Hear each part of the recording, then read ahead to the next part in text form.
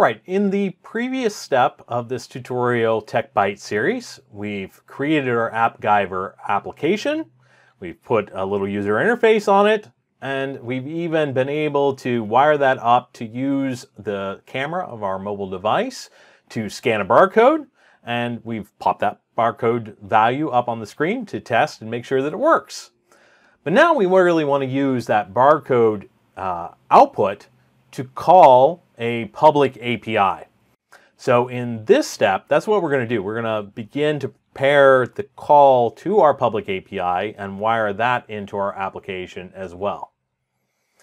So we need to start by adding a data resource to our application. All our API calls, REST, OData calls, they're all going to be data resources. And we can do that by going to the data folder here at the top of the AppGyver designer.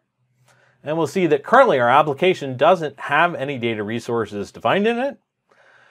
You see there are different types of data resources, connectors, file uploads for data. But we want to call an interactive API. So we're just going to add a new data resource. And then it's going to list the different types of data resources from client-side storage to REST APIs to OData, and then others. A lot in the SAP space, I'd imagine that you're going to run into are REST APIs and OData services. But for this sample, we want to choose REST API. And then our REST API, we're going to configure this. So our resource ID, we're going to say open food facts. And we can give it a description, data from the Open Food Facts API, and then the URL, so HTTPS world open food facts.org API version 0. And this is a nice API to use for educational purposes. It doesn't require authentication. So it keeps things simple for getting started learning, but also has some, a pretty cool amount of data that's available out there. So let's go ahead and save the definition. And now we can begin configuring how to get records, an individual record of data out of here. So what we want to do is we want to use a get, but get a single record at a time instead of a collection. And then we can adjust the URL. It's not just /ID. What we want here is we want to do product. And then we want to take the value from our barcode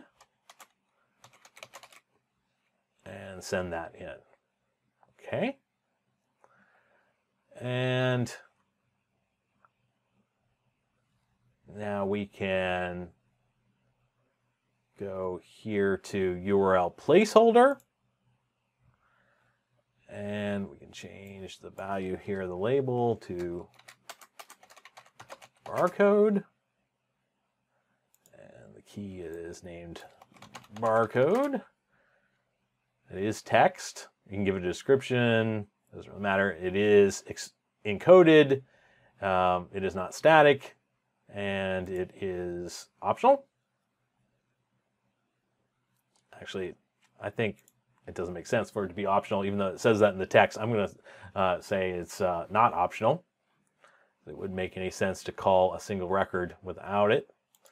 And then we can come here and we can test the API call right from within the tool as well, which is really nice.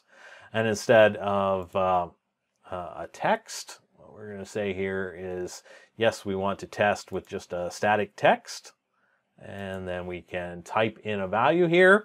And let's just use the sample from the tutorial, 6416453061361. And we can run test. It's calling the API. And what we should see, if you type the number in correctly, you should see that this is a piece of candy. Not exactly sure what type of candy this is, some sort of licorice candy. I'm not, I don't think I'm familiar. Yeah, it's a European candy, evidently.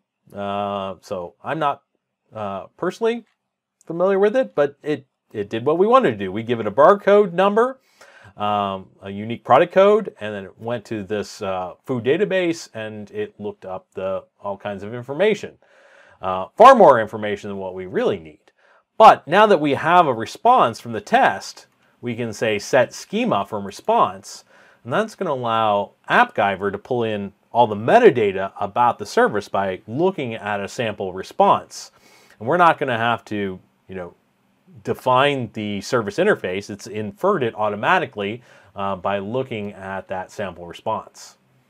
And if we go ahead and save that, that's going to be part of our data resource configuration now, and you'll see in the next step of the tutorial how nice that is when we begin wiring that into our user interface. At this point, we have an API definition. We have the metadata about the response object that will be returned from it. We have everything we need to now wire that service call into our barcode scanning, which is what we're going to do in the next part of this tutorial.